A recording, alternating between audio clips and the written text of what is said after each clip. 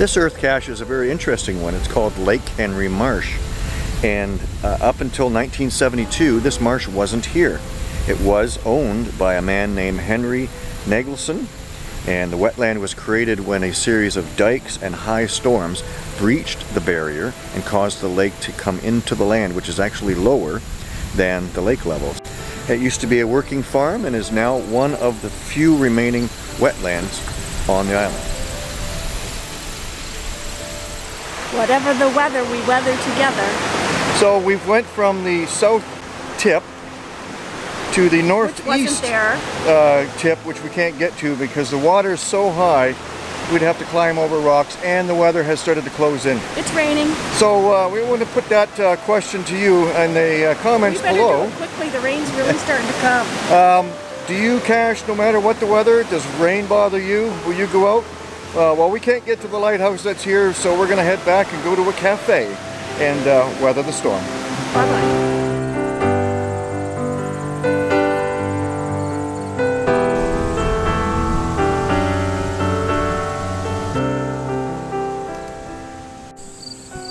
Well, the rain has stopped. We can get back out to geocaching. We're now at the Stone Road Alvar Earth Cache.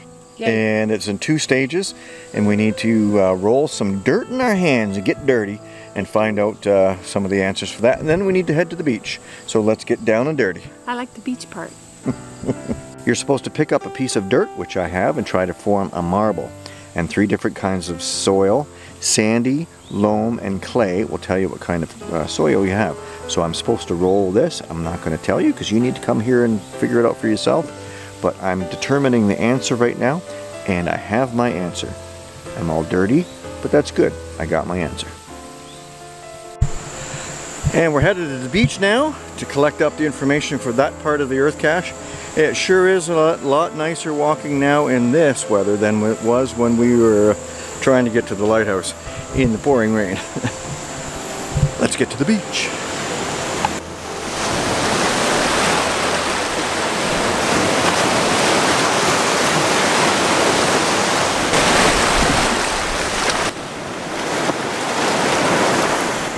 Well, the earth cache is done, but now we got to find the cache called Pelee Rocks. Yeah, and Pelee is pretty cool, and I'm sure it rocks, but I kind of think this means that it's a cache in the rocks. And I hate rocks. Let's go see.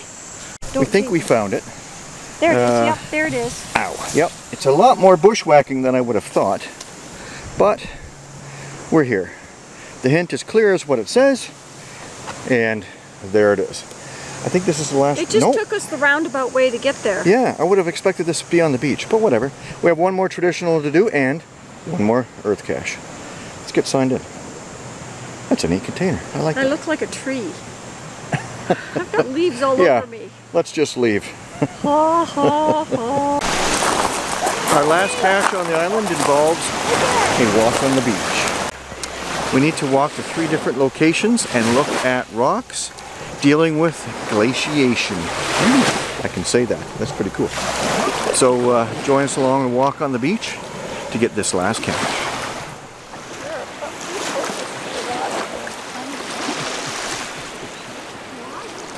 We've been hounded by weather systems all day. The 3rd one is right in front of us. We're walking right towards it, but it looks like that will just miss it, or it'll miss us. And we had a little bit of a sprinkling, but there's nice bright blue sky again right after it. So we're going to keep going on and get this last cache. And hopefully we don't get wet again. We're not even up to the first stage of the earth cache. And Lyric Glass has noticed a few formations that show interaction with a glacier. And right here, there's several spots of the rock where there's large grooves out and kind of little mounds. And I would say, looks like earth cache material to me. See how the rocks got dragged from the ice age? And there's a vein over there.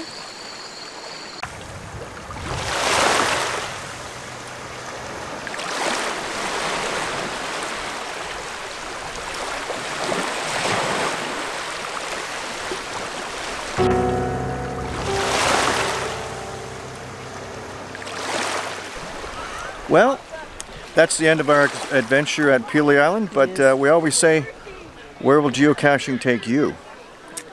To the hospital. Yep. I broke my arm. Well, We were on our way doing the very last Earth cache on Pelee Island, and I slipped on slippery rocks. uh-oh. Yep, she Be careful. did a number on her arm. So yeah, be careful out there. Watch your step and try to be safe.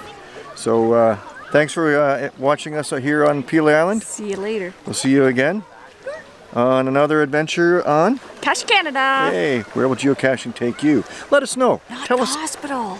And yeah, not the hospital. Tell us in the comments below. Places that you're going to go. Let us know. See ya. Bye.